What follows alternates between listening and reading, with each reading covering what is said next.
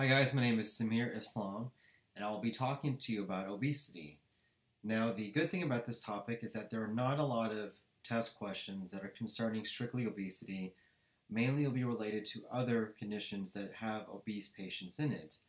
But the unfortunate thing is that obesity overall is becoming a major health problem within the United States and within the world. And I think just overall in terms of being a good healthcare provider, it's important to know what options you have for your patients with obesity and what some of the long-term complications are. In terms of our outline, we'll be talking about the background of how bad obesity is. Then we'll talk about the surgical treatments for obesity. Then lastly, we'll be talking about the endoscopic treatments, which are some of the new modalities to help treat our obese patients. Now, overall, obesity is a significant health problem within the United States and also within the world. More and more people are being diagnosed as being obese, which in turn leads to longer and more serious health problems, including things such as obstructive sleep apnea, diabetes, hypertension, cardiac hypertrophy,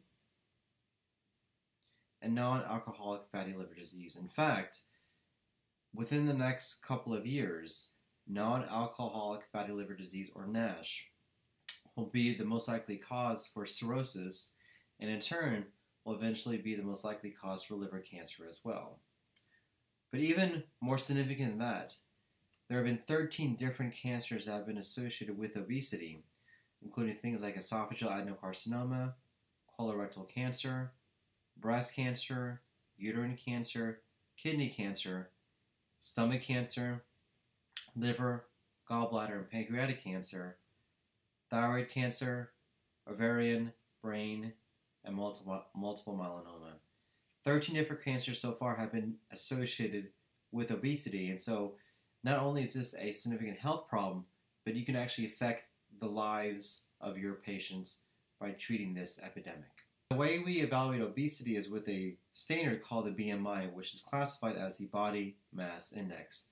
This is an imperfect attempt to quantify the amount of tissue mass that's there, and with this categorization, we can help to stratify patients as being either severely underweight, underweight, normal or healthy weight, overweight, and then the 3 different types of obesity. And this is where the focus of most of the gastric surgery is on the 3 different types of obesity. And these are the patients we're hoping to intervene to allow them to either get to overweight status, or at least our goal as a normal weight patient. So the patients who are most likely to benefit from surgery are those who are severely obesity, so a BMI of 40 and above, and those with a BMI of 35 and above with comorbid medical conditions including diabetes, hypertension, etc. Now, there are a couple of different types of gastric surgery that are commonly done in the United States and worldwide.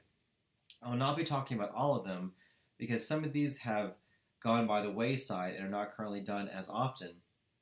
But these are the most common types of gastric surgery that are being performed, and we'll talk about these individually. So the first one is a sleeve gastrectomy. Like this video and smash that subscribe button as well, and make sure that you hit the bell button and get the notifications for the new videos in the future.